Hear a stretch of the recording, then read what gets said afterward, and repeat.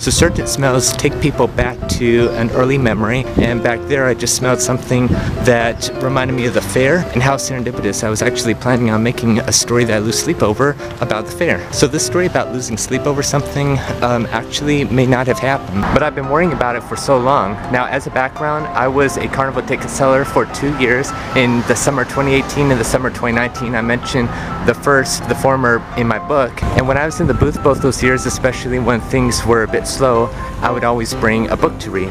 I never read fiction for fun. All my life I always chose nonfiction because it's something that I could apply in my life, and I would always choose books that I could self-teach myself out of. So in 2018 I brought the book that I needed to read to be an effective Royal Rangers commander, and in 2019 I brought an intro to the Constitution so I could re-study the Constitution and try to memorize every single clause, as well as my textbook so I could do some pre-reading during the summer, and I got like 4 or 5 chapters ahead. And in fact, that textbook was heavy, and I would leave it in my backpack during breaks, insofar that the other employees who would take my backpack during the break would pretend to struggle picking it up because my textbook was heavy. However, I would read and just wait there, and I actually didn't like that. I liked it when things were fast and there was a long line of customers wanting carnival tickets. And us carnival ticket sellers really loved that because it made our shift go by faster. But sometimes things were a bit slow, and all of a sudden there were people standing right there, and I'm like, oh my gosh, I'm sorry, how long were you waiting there? And I always worried about that. So I'm not remembering if that actually happened or not. I think there may have been a time where my partner had to say, oh, you have a customer.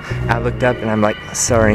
But you know, that's what happens. Sometimes when we're lost in a thought, or in this case, lost in my reading to pass the time, I might not notice in my periphery that someone's there.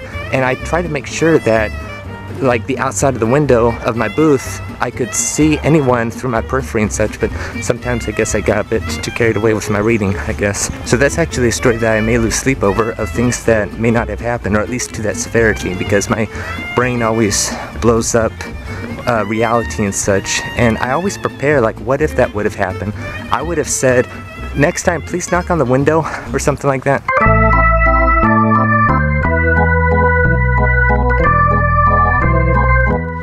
And that made the class go class.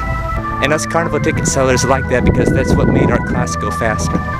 And us carnival ticket sailors